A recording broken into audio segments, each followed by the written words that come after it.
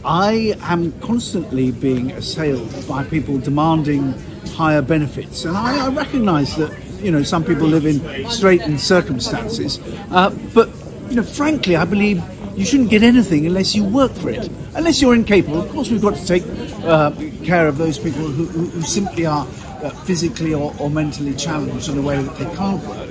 But I think that if you are in receipt of benefits, you should be working for it. We should have a system of workfare. Do what you can do, and we'll compensate you. And I think that for those people who get up early in the morning, go out to work, and come home, it would be a great comfort if they know that those people who are not working actually have to do something for their benefits. In a post-Brexit Britain, it's now time we strengthen our ties with the Commonwealth and be the world leader we're supposed to be. Federal voters are proud of their merit, of their achievements. I happen to be gay, I didn't choose to be gay. I'm proud of it in some sense, but I don't want to be tokenised. I don't want to be put on a billboard and a poster in the image you always see of the token gay or token minority group. I, along with all the other gay, lesbian or other minority groups here, want to be recognised for our achievements and our values and our work, not an identity we haven't chosen. I think the government really needs to look at the abortion bill. I think it's really playing into this disposable culture, but we're talking about lives, and lives aren't just throwaway things. I don't think the government get that. I think people are being classed as second-class citizens and sometimes being classed as non-human at all, and really it's appalling. I think so many more people in this country actually have countercultural views than what the government think they do, and they really need to wake up and really take their policies from what the people want, not what social media are telling them that the people want, because the two are completely different.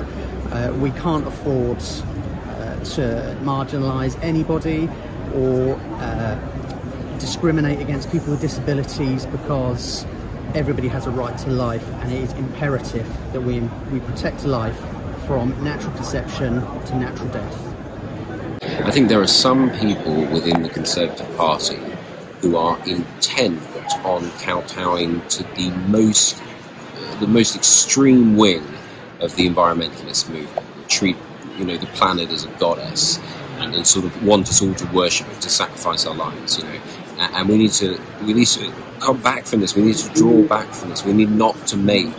I think we should remove the commitment in law to be carbon neutral by 2050. The most recent government report has shown that we'll all be poorer, we'll all be colder, we won't be able to drive our cars or communicate in the same way. One government report even suggested that we'd be eating bugs for protein. This is absurd, and the government need to stop it. I think the Conservative Party needs to defend women and what defines a woman, unlike the Labour Party. I do think they need to stick to lower taxes, so the lower people on income won't have to bear higher taxes anymore. So they did vote for that. And I think we need to make sure our green policies aren't going to be costing people on lower incomes more than they can actually afford. So that's what I think the Conservative Party should be doing, and focusing on those issues.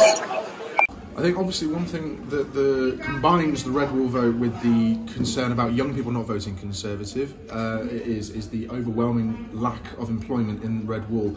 But the key thing I think we should be doing is looking to Hungary as an inspiration for Conservatives across the world, especially their cutting of income tax to 0 for under 26s. I believe that when people are unemployed, that they should, to gain a bonus on their benefits and their unemployment benefits, they should have to take on a voluntary work like litter picking or cleaning parks or doing extra community work, especially people in prisons as well. I think that people who are on day release should be litter picking, because there's a lot of, especially young Conservative activists and councillors and members of Parliament, go out litter picking themselves, and it should be a way for people to get back into the community and do some voluntary work to help their community. As a carer myself, I'm realising that there is a shortage of recognition of our standards of care. And I think to be more appreciated and to keep a lot of carers in the profession, the pay should be looked at basically, and maybe adjusted accordingly, and also their qualifications to be more recognised, and maybe hiked up a little bit also to be more in line with, say, nurses and professional carers. So I think it's something that could be ideal to attracting other people into the care industry, and because really I think a lot of people are, with the situation with COVID, I mean, a lot of people are put off working in care. Me myself, for instance, working in care homes. So if the qualifications and the pay were much more attractive, then I think a lot more people will decide to stay in the sector. I would say that we should incentivise those who can afford it to use private healthcare to alleviate pressure on the NHS. Look, I think cutting taxes is the most important part of being a Conservative. Obviously this government is cutting taxes, but I'd like to see them fully cut. Corporation tax needs reducing, not increasing. And I think the fact that we're increasing national insurance is not a good way forward. So I think we need to start moving towards a low tax, high wage economy. So in the light of the Sarah Everard murder, I think it's important for us to really try and look out for women, especially at night, and try and make it safer for women on streets. I know it's a difficult thing to tackle, because it's like, how do we approach it? But I think it may be some sort of education in schools about how to treat women properly, and at night, and how to make women feel safe if you see a woman on her own at night, that kind of thing. Because I think it's important that women do feel safe on our streets at night, especially if we see attacks going up and things like that. So yeah, I think it's important.